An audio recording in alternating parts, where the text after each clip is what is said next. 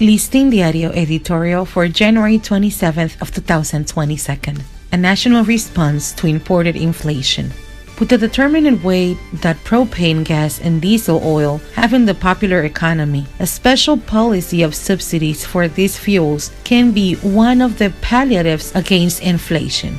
The continuous rise in gas affects all households in the country, most severely the poor, while a gallon of expensive diesel impacts transportation and agricultural costs.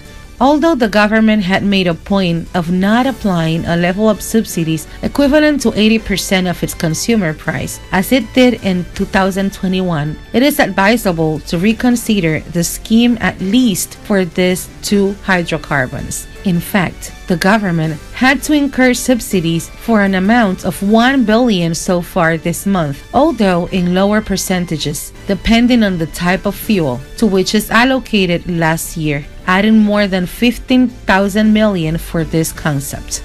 If we want to confront imported inflation, we must seek national responses to this challenge. How? Well, pouring out even more resources to produce the food that we have imported until now, paying a high cost in freight and for its market value. Only by producing more food in better cost conditions, we move the agricultural economy. We ensure supply to Dominican consumers and tourists who flow to our hotels and resorts. Just by producing more food, Agriculture Minister Limber Cruz has said that the food supply is assured, at least with the consumer goods, but people scream in the markets and supermarkets for overprices. In better cost conditions, we move the agricultural economy. We ensure the offer to Dominican consumers and tourists who flow to our hotels and resorts. Consumer complaints not only with these rises in products, but with other essential services, fuel, a climate of agitation, and uneasiness in times of inflation and pandemic.